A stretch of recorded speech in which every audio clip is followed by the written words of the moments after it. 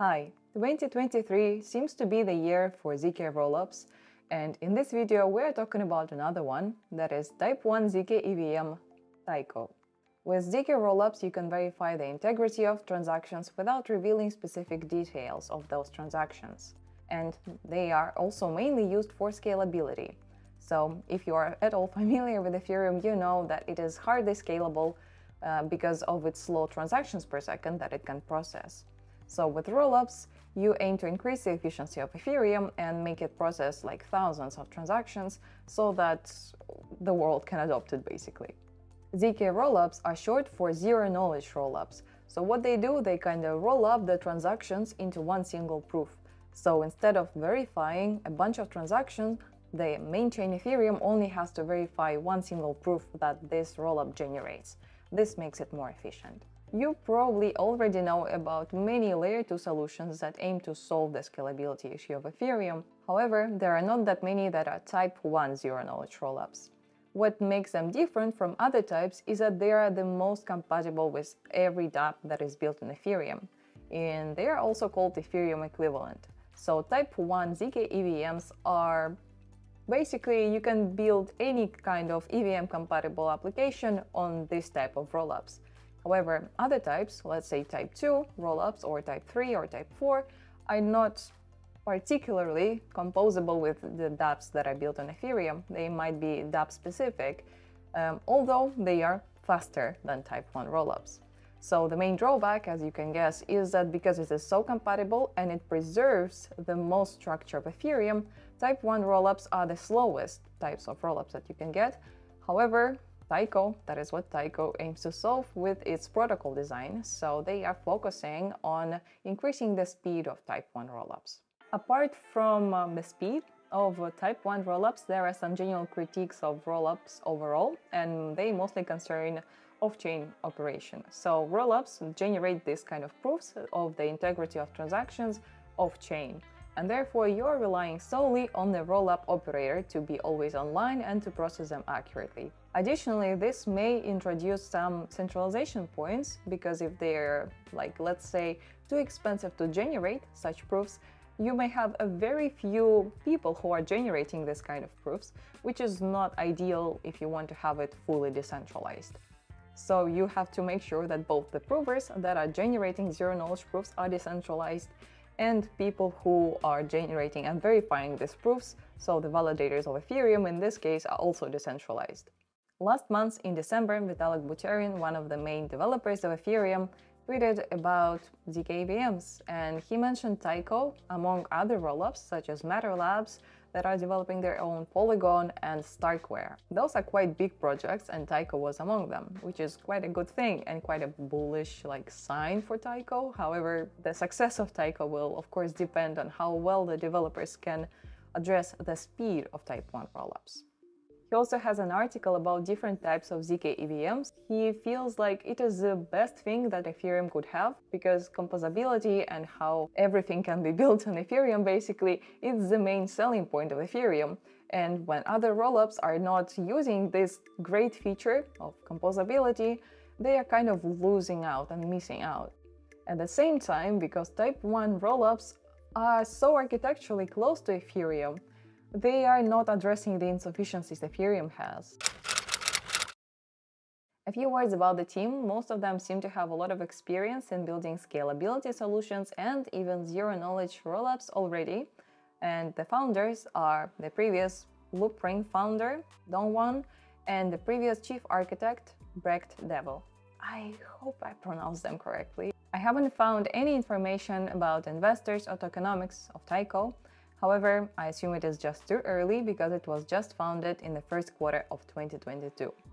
Nevertheless, we are already approaching Testnet. It actually was already launched. I was hoping to release this video before January the 31st, so that was the period when you could get an NFT for your participation in the Testnet. However, they decided to end that incentive earlier, namely on January the 5th. So sorry about that, I didn't manage to film the video that quickly. You can still participate in the testnet, and it is just the first one. I'll show you a demo so that you can Participate in it along with me. Hello from behind the screen, and right now I'm in the Taiko docs for the testnet.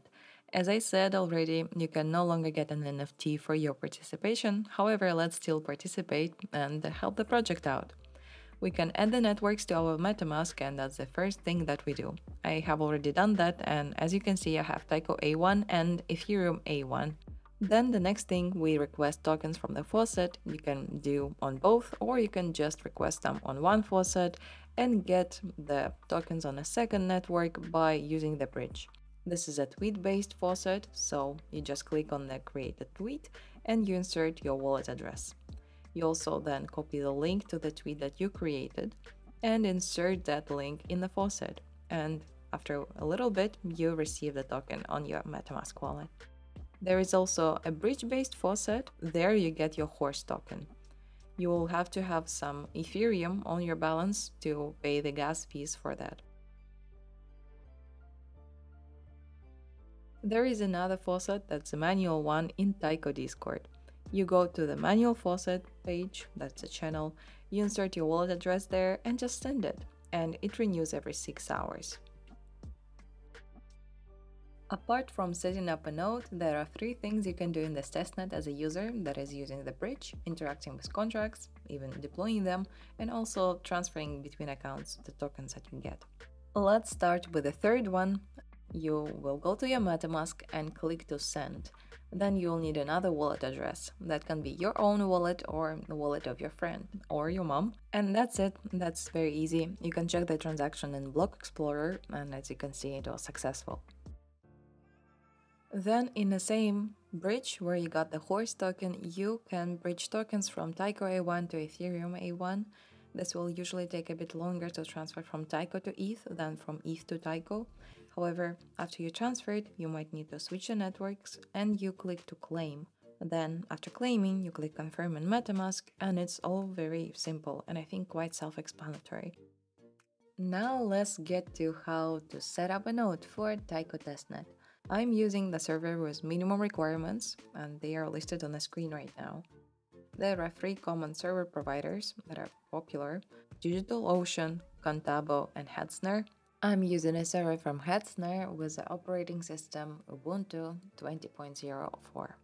The first thing you do is copy the wallet address of your wallet and copy it into some nodes. You will later need that. Then you also copy private key of your account. So you click on 3 dots and export private key. And you basically copy it to the same node that you created for your wallet address.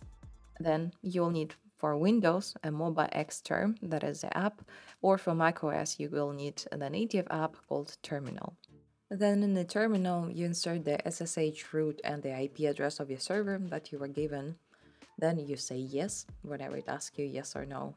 And then it will ask you for the password, and you just insert the password that you got when you got the server. And you insert the right password, not like I did. And then you will have to insert the password again for the current password field and come up with a new password that should not be too simple. Then you'll need the Docker on your server. I will leave the link to the Docker setup for Ubuntu operating system. However, the setup might be slightly different for other operating systems. So now I'm just copying the lines of code that are on Docker website and listing them into my terminal. Sometimes there are 2 lines, so whenever there are 2 lines, you will have to click enter twice. You just continue, either saying why or copying and pasting the code lines and feeling like a hacker or somewhat. I do that with every line and don't miss any, otherwise it will not work. As you can see here, whenever it asks you y/n, you have to just press y and enter. Sudo command is the last command to run your Docker, and now you can finally start setting up the node itself. This guide is on GitHub, I will leave the link to that as well. And I'm doing the exact same thing, I'm just copying and pasting the lines of code. Then we are configuring our node with the command cp.env.sample.env, and I will use the nano editor. For that I type nano space.env. It will open this window. Afterwards, in the enable proposer, you change false to true. In the proposer private key, you insert the private key of your wallet that you copied previously into the node, and the suggested fee recipient is the wallet address. Afterwards, you press Ctrl+S and Ctrl+X to save and exit the nano editor. That is cat.env command to check whether the inserted values are correct, but that's not necessary if you are sure. And the final command is a docker compose up to run the node. That's it. Congratulations, you're running your node. And you can see I have already some valid blocks proven. In GitHub there is a link to check. Instead of the local host, in that link you insert IP address of the server that you have, and there you see the backlog of all the node activity. Here is how it looks like after a while, a couple of hours maybe, a bit more. And then only if you have some suggestions or you found some bugs, you create a discussion on GitHub. That's not mandatory to receive any rewards, so please don't spam there. That's all I have about Taiko for this video. If you found it useful or learned something, please leave a like. I really appreciate it and your support. It's very heartwarming. And see you in the next one.